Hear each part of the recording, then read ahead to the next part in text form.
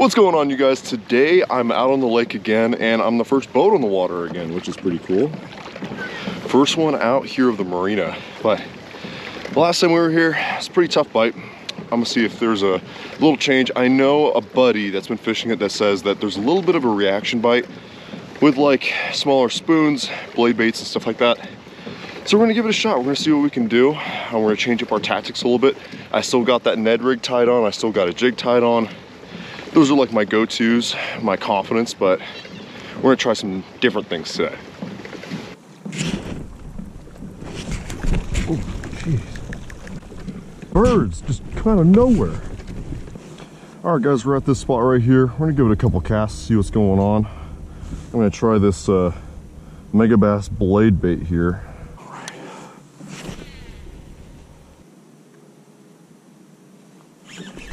There's one.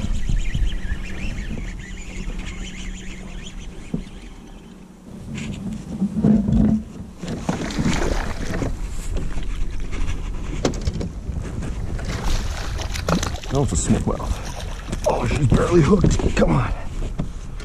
Come here. There it is. Nice. All right, first one of the day on the blade bait. Not too bad. And it's a smallmouth. I think all the smallmouth are starting to get up in the column and start spawning here.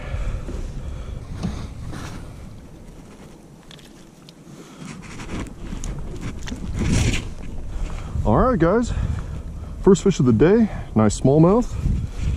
Looks pretty good and pretty healthy.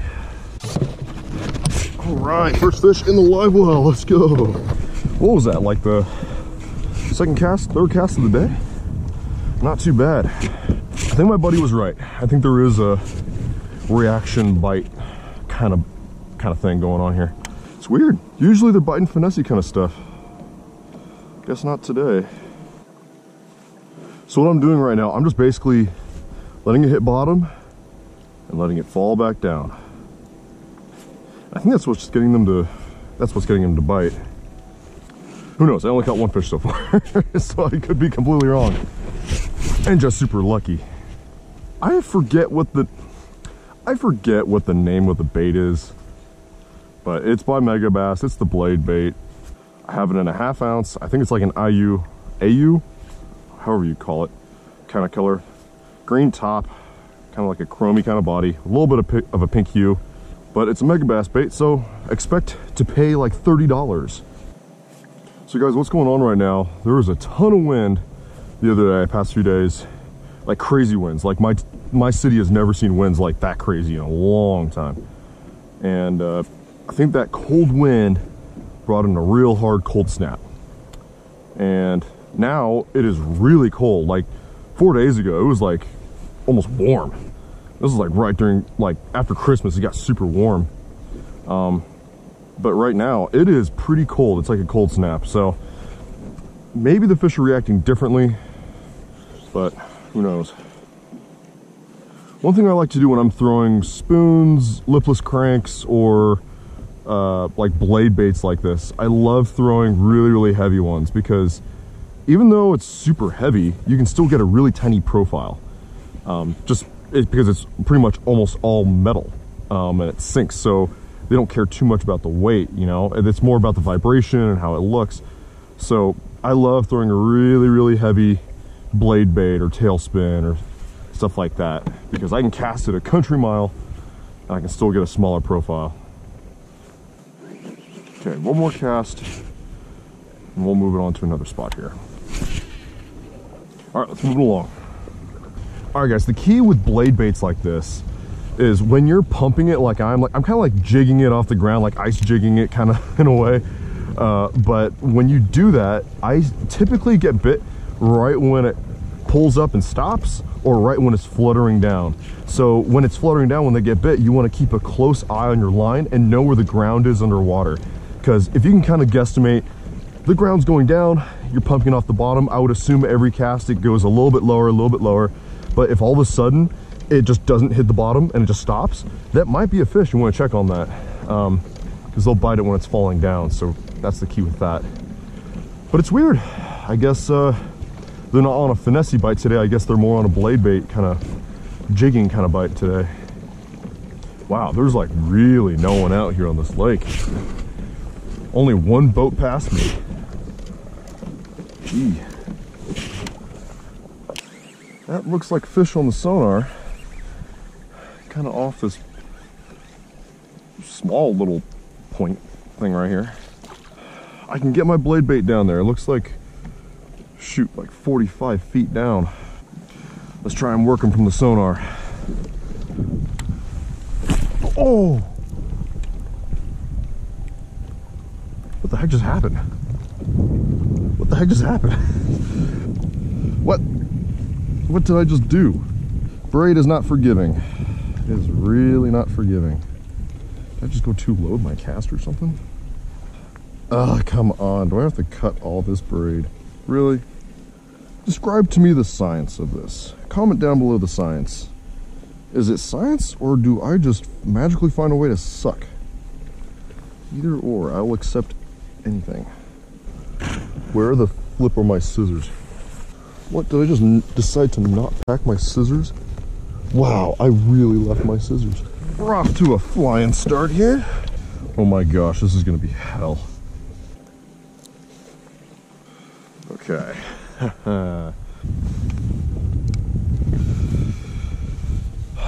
I'd rather have a knife than pliers right now. Also guys, quick tip. When you're handling braid and you're trying to tie knots super tight, tie connection knots really tight, or you're just trying to pull the drag out of the reel, be careful because braid has no stretch. Braid is super thin, and you can actually cut yourself pretty bad or burn yourself pretty bad on braid just by the friction of it being so tight up against your skin and the pressure. So be careful in handling with this stuff with like a lot of pull or a lot of power, because it could cut your hand. Okay, we're good. We're good. You just can't beat views like this. You can't. You really can't. This is why I come out here every weekend and spend thousands of dollars on fishing gear to cast these lures into the trees and snag them. It's for sites like this. I don't usually buy lures to catch fish. I usually buy them to either snag them, throw them in the trees, I don't know, do exactly what I just did with my rod like a second ago. All right, so one thing I'm learning right now when I'm a YouTuber, I do this for a living, and we have a studio. On my regular channel, Team Edge, my regular channel, we have a studio and record inside the studio. Everything's set, all the audio is recorded on a different device, everything like that. But when I'm out here on the lake, recording from my own personal channel, I'm speaking at full volume right now. And one thing I noticed is that when you speak at full volume, everyone around you can hear you. It's weird. Like, I would think, you know, 100 feet away, they can't really hear what I'm saying. But in all honesty, all the way over there, they can hear what I'm saying. Like, there's no trees, nothing to stop the sound. So my voice just carries. So it's really weird when I catch a fish. There's a couple of fishermen next to me, and all of a sudden I'm like, all right, guys, check out this fish I just caught. And they're just like, what, are you talking to me? And also, I look like a psychopath because I'm the only one over here talking to myself. And they cannot see the GoPros. It's really hard to see, but that rock looks like it's screaming right now. I'm gonna call it Screamo Rock. Can you zoom on? Bobby, zoom in on that. See that?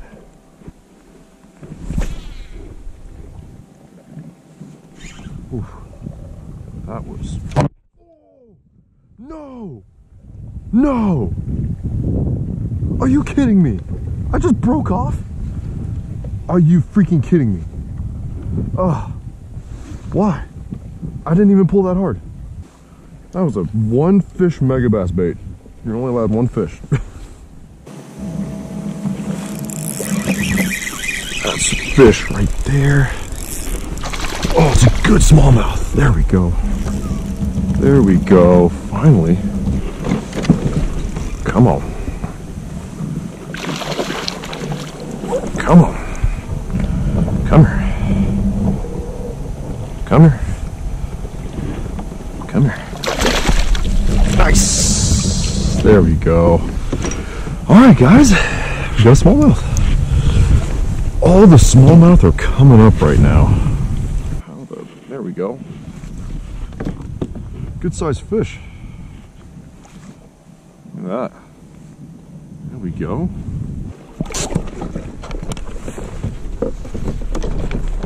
Cool.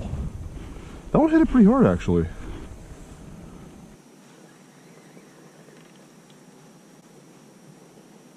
Oh, dang it. Freaking. The bass just followed my jig all the way up to the boat. Dang it. Alright guys, so I think I might start calling it a day. I'm gonna work this point a little bit more, but we caught 2 good-sized smallies today. I had a couple followers. It was a quick little morning session, so I think it's pretty successful for being this cold in these conditions right now. So I'm gonna pull out these fish and let's take a look at them. One thing I like to do when I catch fish, I like to bring them back to the spot that I caught them to let them go. Just because I don't want to take them to cross the lake and keep piling up a spot that I don't normally fish. All right, easy now, boys, easy. Easy, easy.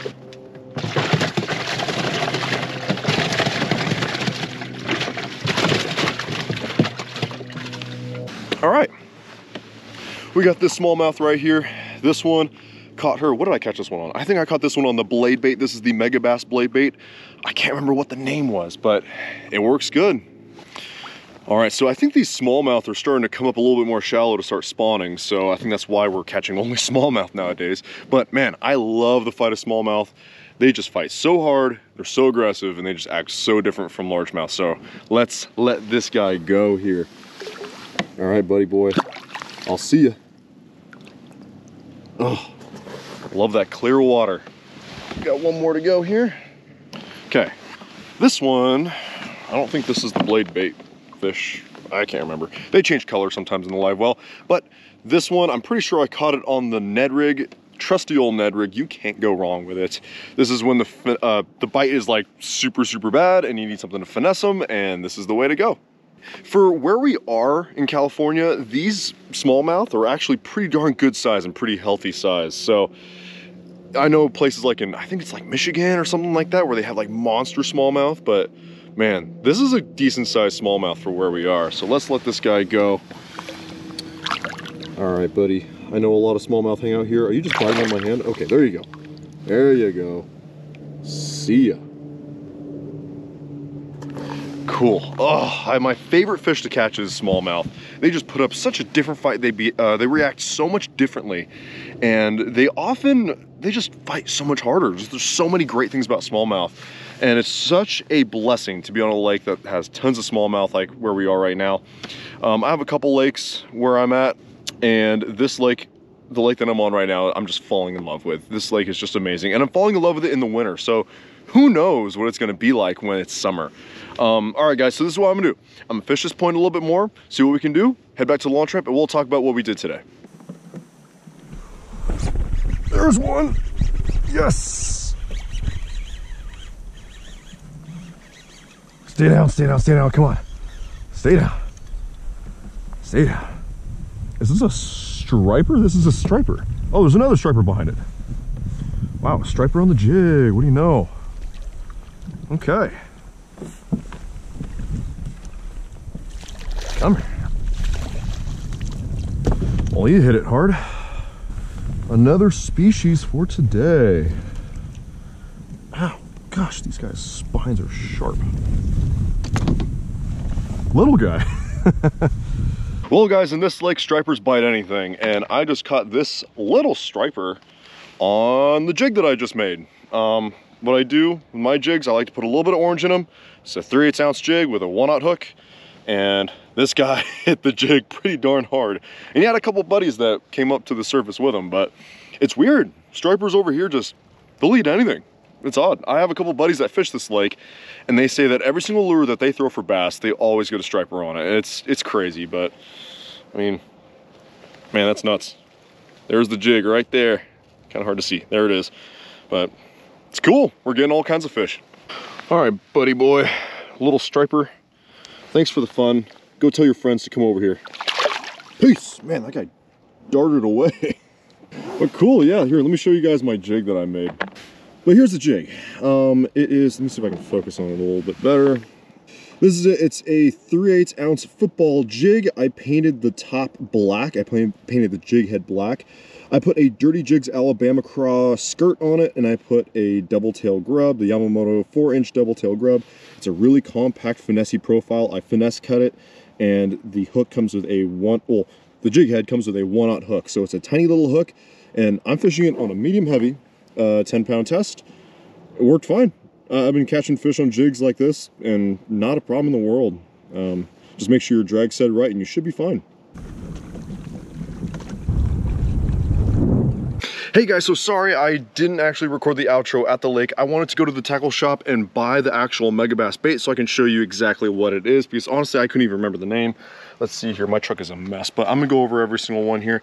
This is the Dyna Response. This is the first one that I got that smallie with. These things are great. These things are, you're supposed to like pull up the rod, drop it, pull up the rod, drop it. And my favorite is 1/2 ounce. It's still a very, very small profile, and it's super thin, so it's really fast, and it can drop really, really fast as well. So this in it's like an Ayu, Setsuki Ayu, whatever that is. It's like a gold top with a little bit of blue and purple in it, something like that. There you go. But that one's great. What I wasn't really super prepped to throw that bait. A buddy told me that, hey, that might work today, so I tried it. I literally just got a Dobbins Fury medium heavy, and I just got whatever reel was laying around, so I threw a Bantam on it, and sure enough, it worked just fine. I was fishing it with 20-pound braid to an 8-pound fluorocarbon leader. I used Sunline SX1 with Sunline FC Sniper. Works great for me, never had any problems. I've come to realize the reason why I broke off that blade bait was because since I didn't have my scissors, I couldn't cut the tag end of my connection knot very closely, so it caught the guides and broke off from that. So that's my fault. I should have brought scissors and cut it a little bit more flushly, but that's that. What else do we have here? My jig.